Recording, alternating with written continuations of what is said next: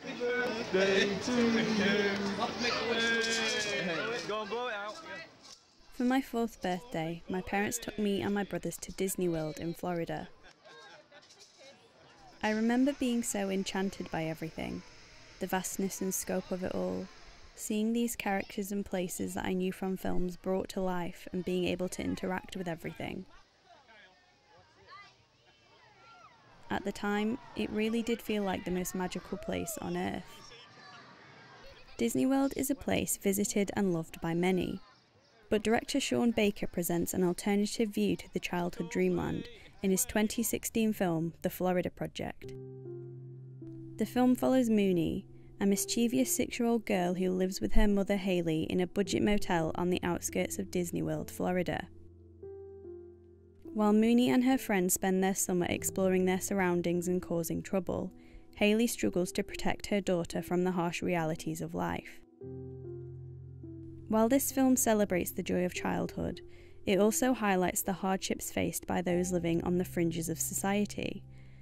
But how is this careful balance achieved?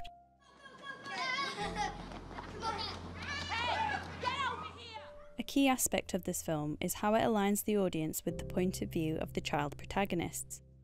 I mean, it was very clear from the beginning, talking to Sean, that we wanted to tell the story from the children's point of view.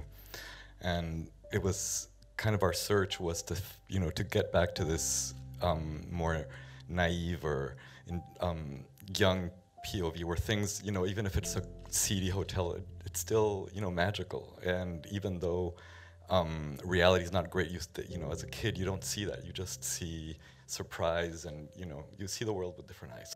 This is accomplished throughout the film with a number of visual techniques. In many scenes, the camera is kept close to the ground, staying at the height of the children and reflecting how they see the world. Adults are often framed from the waist down, with just their arms or legs shown on screen, and the buildings surrounding the children tower over them, exaggerating their size, which is further conveyed through the use of wide shots. As the children embark on their daily adventures, wide shots are used to accentuate the scale of their surroundings. The vast buildings they encounter are designed like Disney attractions, and while to the viewers the tacky and abandoned locations may highlight the contrast between the two worlds, to Mooney, they are places of wonder and adventure.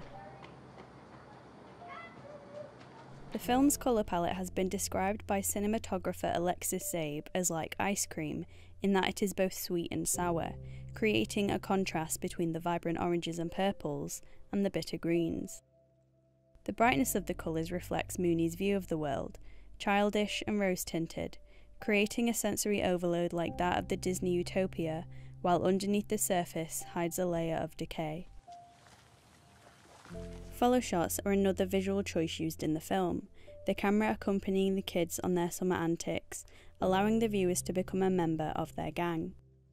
Rather than watching Mooney and her friends venture through these difficult spaces, we move with them, becoming immersed into a world of never-ending childhood.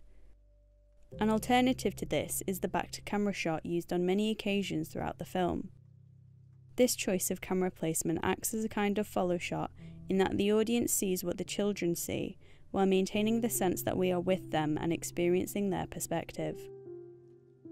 Telling the story through the children's point of view is a powerful way to experience how they see and interact with their surroundings.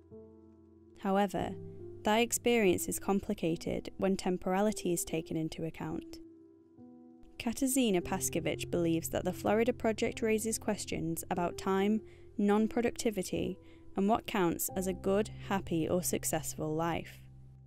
This idea of non-productive or empty time is presented throughout the film, starting with the narrative itself. If there is a plot, I want it to be disguised, I want it to be buried, I want our three-act structure to be, for the lines to be blurred, so it really would be almost hard to figure out where the second and third act begin, and make this film more about character. It was really, we wanted the audience to spend the summer with these children, and if you think about your summers of your youth, it wasn't exactly, plot-driven. Instead of utilising a conventional three-act structure involving a setup, confrontation and resolution, the majority of the film follows the minor events and happenings in the daily lives of the characters, reflecting the mundane and repetitive nature of their lifestyles. This is further reflected in the pacing of the film, with much of it being captured in long, static or slow-moving shots. Whether the children are sitting around or exploring their surroundings, the long duration of the shots give the sense that this isn't new for the kids, that they've experienced all of this before. The editing of the shots creates a rhythm of aimless wandering, of relentless motion, rather than the fast-paced energy that we would expect from childhood. Not only do we see the characters' experience of time as empty and repetitive, but we also get a sense of stuckness through the use of motifs, in particular Mooney's favourite tree, which she describes as and it tipped over and it's still growing. Paskevich suggests that this imagery of the tree, growing sideways rather than upwards, reflects the rhythm of exhausted bodies striving to survive. Instead of moving upwards through society, Mooney and her friends are in a difficult position where their only option is to continue onwards in the same space they already occupy, that of hand-to-mouth living and invisible homelessness. The use of point of view and temporal experiences within the film demonstrates the joy of an unconventional and underrepresented childhood. However, when we take a look at the wider geographical setting, a deeper critique is identified. As mentioned previously, the Florida project takes place on the outskirts of Disney World in Orlando, with the title itself referring to one of the original names of the theme park before its opening in 1971.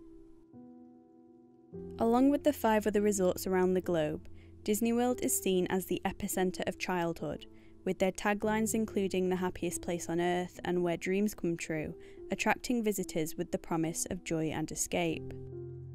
While families with disposable incomes may choose to spend their summers in the magic of a Disney resort, like many people, Mooney doesn't have that option. By positioning her in the shadows of commodified childhood, the film highlights the cruel optimism created by the Disney Corporation, who withhold their utopian dreamlands from those who cannot afford it and may never be able to. Theorist Jean Baudrillard sees these Disney resorts as hyper-real, being presented as imaginary in order to make us believe that the rest is real. They are advertised as fantasy worlds containing imagery of the magical and futuristic, but what draws visitors is the social microcosm of idealized America created within the parks. The scale of the buildings and settings such as Main Street, USA, are designed to look realistic, creating a sense of reality that is a more desirable copy of the world outside. In this Florida project, however, the surroundings seem to have the opposite effect, with the bright and tacky buildings found on the outskirts of the resort bringing the magic of Disney into the real world. While these micro-versions of Disney locations may be far from the safe and clean spaces envisioned by Walt Disney, they still provide the motel children with an entertaining environment to explore and let their imaginations wander. The Florida project has a consistent audio, visual and temporal style throughout, but director Sean Baker makes an interesting decision to completely shift what has been established in the final 2 minutes of the film. When social services show up to separate Mooney from her mother, she runs to her friend Jancy's motel room to say goodbye. The sudden shift in style occurs when Jancy grabs Mooney's hand and the two begin to run away. The once static 35mm camera work suddenly changes to shaky iPhone footage, and a magical, uplifting, non-diegetic instrumental track begins to play, the first piece of music since the very opening of the film. Unlike the smooth follow shots of before, the camera moves frantically as it tries to keep up with the two girls. We question where they are going until people begin to appear. Families taking photos together, groups of people wearing Disney merchandise, and we realise where they are. Main Street, USA in Disney World. The camera then slows down, allowing the girls to run off into the Cinderella Castle in the Magic Kingdom, until they can no longer be seen among the crowd. The sudden change of tone and pace within this sequence holds a sense of ambiguity, making us question if the girls achieved a typical Disney happily ever after. The reality of the situation is that this probably didn't happen, that the threat of Mooney's familiar childhood being taken away was so sudden and forceful that her only way out was through imagination. Despite this change in temporality and style, the point of view remains the same, that of the children's. The consistency of perspective throughout the film, taking us through moments of boredom and vulnerability, as well as joy and curiosity, reaffirms the idea that, no matter their position in society, children have the hope and imagination to make wherever they are the happiest place on earth.